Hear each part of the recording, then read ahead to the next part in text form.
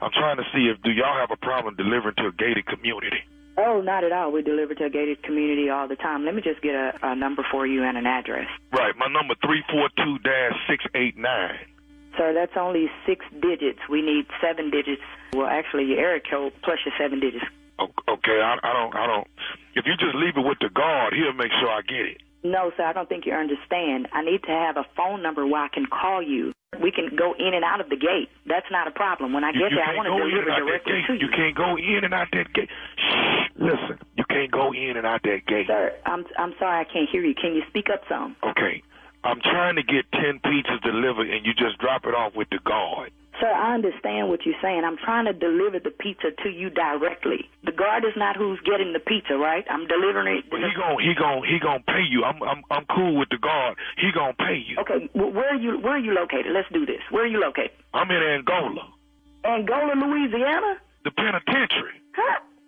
So we can't deliver pizza to Angola penitentiary? Look, I'm trying to get these 10 pizzas. Look, lady, I'm not finna go back and forth with you. Exactly, and I'm not going to go back and forth with you either. We are unable to deliver this pizza to you, okay? Why?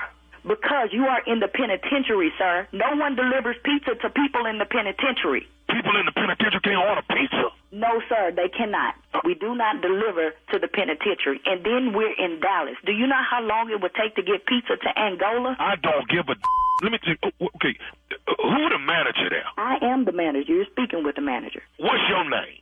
Never mind what my name is. Just know that I'm the manager. Okay, let me say this to you, since you're the manager there. If I don't get no pizzas here tonight, when I get out in 3 years, I'm coming down there and I'm going to you up. So who the you think you talking to? You ain't going to me up. In 3 years, I won't be here. But matter of fact, I just might stay here for 3 years. So when you come back... Let me tell you something. If y'all don't bring these pizzas to this penitentiary and get it to the guard before he get off work, then it's going to be some around here. Now, I done ordered these 10 pizzas and everybody on the cell block is waiting on them. Sir, I don't care about you and your folk on your cell block. You are in the penitentiary, and I don't even know why you calling or you on my phone. This is a business, okay? And I have a job to do. I am not delivering pizzas to a penitentiary. So y'all discriminating about where y'all bring pizzas at? No, we don't discriminate, but we ain't located in Angola unless you're going to give me some petrol for my metro. I ain't coming. Let me tell you something. I want you to remember these numbers. 342-689.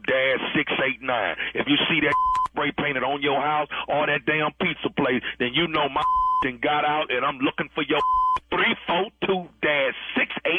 I don't give a about 342-689 and 743. What I'm saying is your is grass if you come up here in 3 years, and guess what? Don't drop the soap.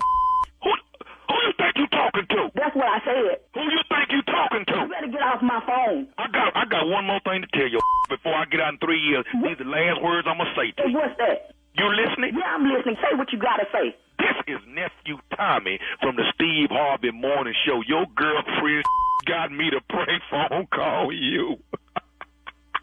Oh, my goodness. You got to be freaking kidding me, man. Oh, my God.